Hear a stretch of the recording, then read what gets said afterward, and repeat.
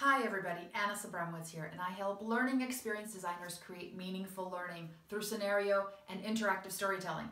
All right, I hope you're having a fabulous day. Listen, I'm learning things and they're fabulous, and I wanted to share them with you so that you could have the same breakthroughs that I'm having. And these things that I'm going to share with you today are going to be ways that you can engage people. You can design things that really mean a lot to them, that help them change what they do and help you feel like you're designing the kind of learning that actually has impact. You're not just pixel pushing out there, like you're actually putting out things that matter.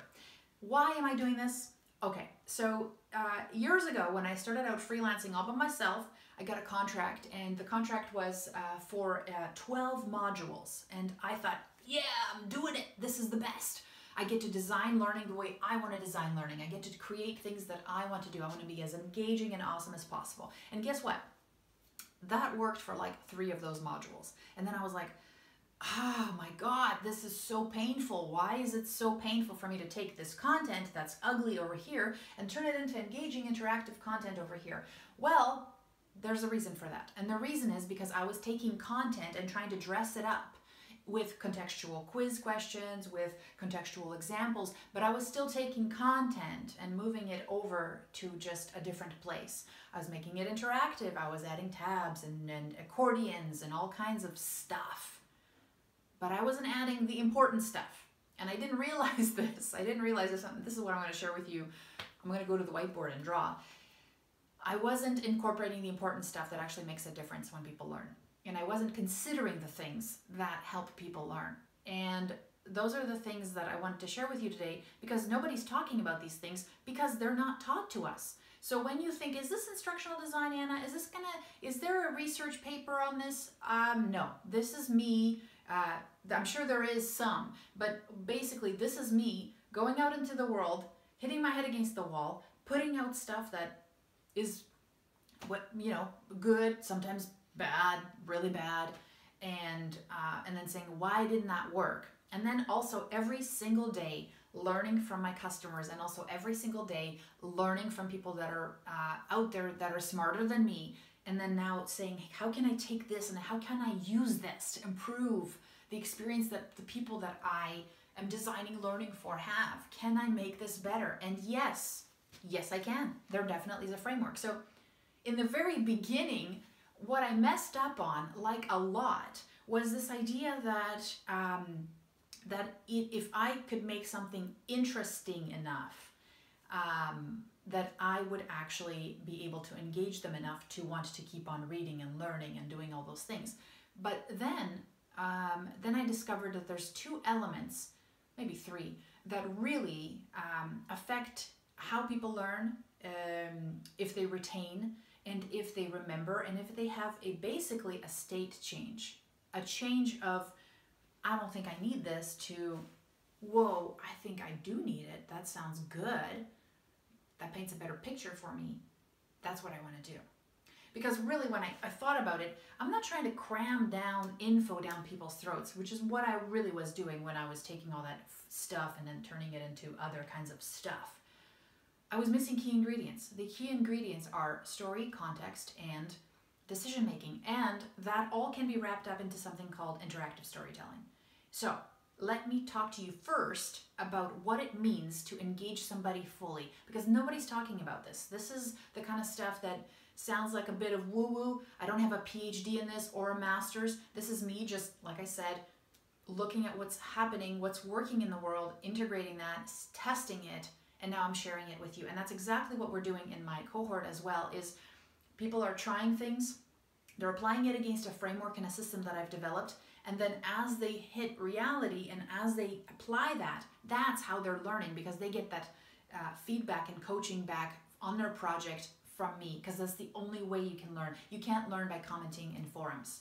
You can't learn by sharing your opinion, because that's all ego. That has nothing to do with your learner. The only way you can really engage people is by delivering something that you know works, and then listening to see what happens, to see if you're getting the results and they're getting the results that you want. And if that's not happening, then you're just BSing yourself and posting a bunch of basically verbal hobbies on some forums instead of actually launching things, trying them, listening to your learner, and making that better. And that's what I want to do, and that's what I want to help you do here, okay? Hope that's exciting. Hope you're up for it. Okay, so let me just walk you through this very quickly. Obviously, it's a high-level overview, and you know, I'm not like, you're gonna see this. There's not. Please don't ask me for any research papers, okay? Because this is basically me iterating on my own ideas and launching things that I see work. Okay. All right. So first, I'm going to bring up something which you've probably seen before. It's called the iceberg metaphor. Right. Let's just do this. Here's the ocean, and here's the iceberg. Now, the reason I'm using this iceberg is because I think it's a super awesome analogy for using, for explaining how learning works. So, learning, let's say, on the very top here, the little piece that you see, right? Usually this is like whatever the percentages are, but it's way smaller than what's underneath the water, what you see. That's why the Titanic was sank, right?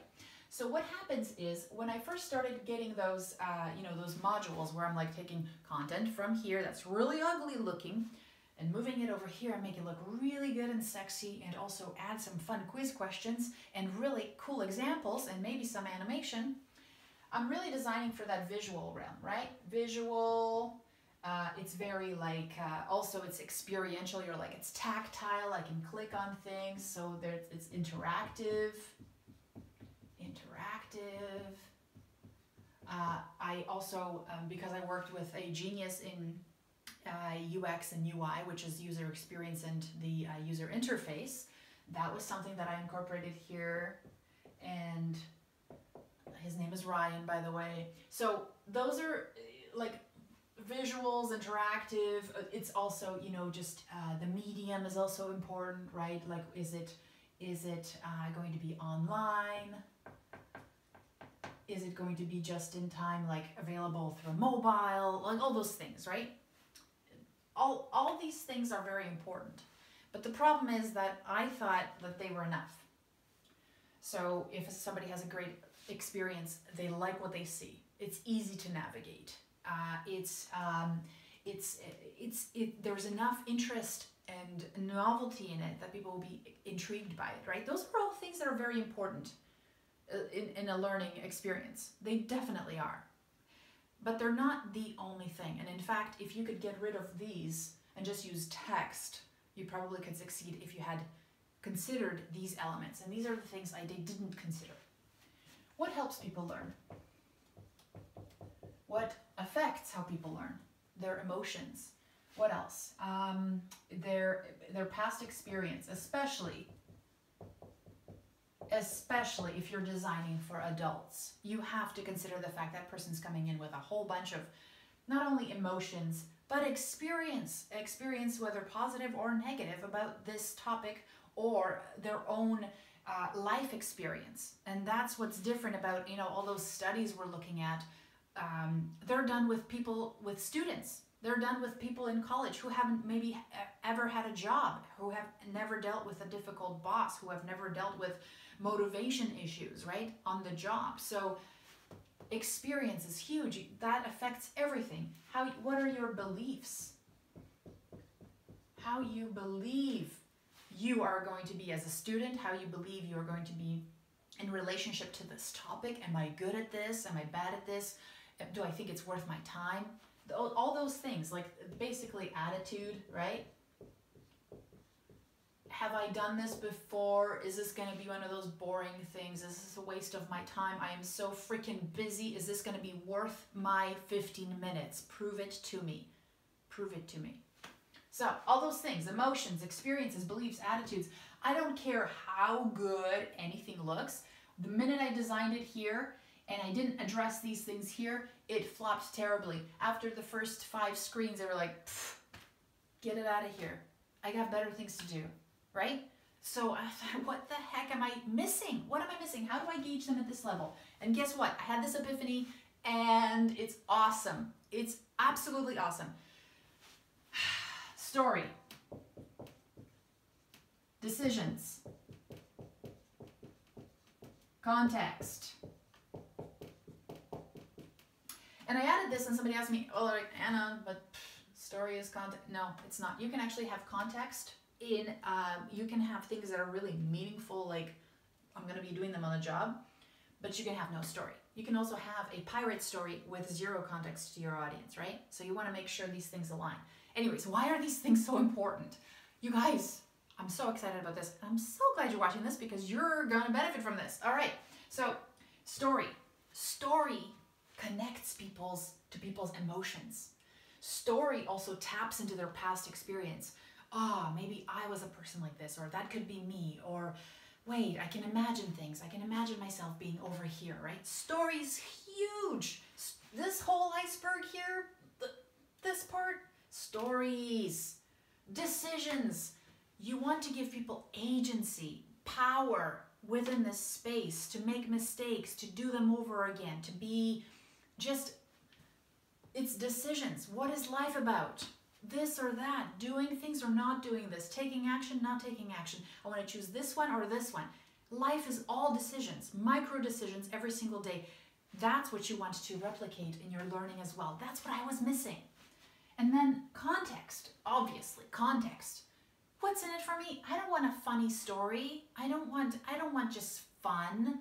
Fun's for fun. Engage me in a meaningful way. How is this going to be valuable to me? And I was missing all those things. And then I started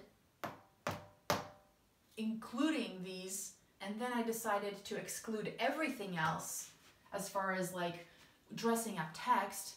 I started becoming acutely aware of when I was just adding things that didn't fit into these three categories. And it is a beautiful thing. It is a powerful thing. That's when you start getting things from people that you've launched things from, like launched the learning to, and you get comments like, that was so interesting and engaging. That actually changed the way I think about this. Now that's huge. If somebody gets back to you and says, oh my God, I have had an aha moment. Whoa, that's my award. How awesome, right? Isn't that exciting? Like, this isn't, the most amazing thing is this isn't rocket science. This is a framework, a set of questions, and basically execution and testing. Fabulous, right? So, you want to learn more about this? You want to get into this, do this? I'll put a link underneath my video directly to my calendar so that you can get in touch with me. We can talk about how this fits into what you want to do, into how you want to engage people, how you want to have meaningful learning happen with you, and then we can talk about how I can help. So I hope you enjoyed this. I hope this was valuable. If you did find it valuable, interesting, share it. That's what I want. Also, I want you to get in touch with me because the best way I can have impact is if you get in touch with me, we talk about this, and we see if we can work together. Okay? All right. Woo! Have a great day.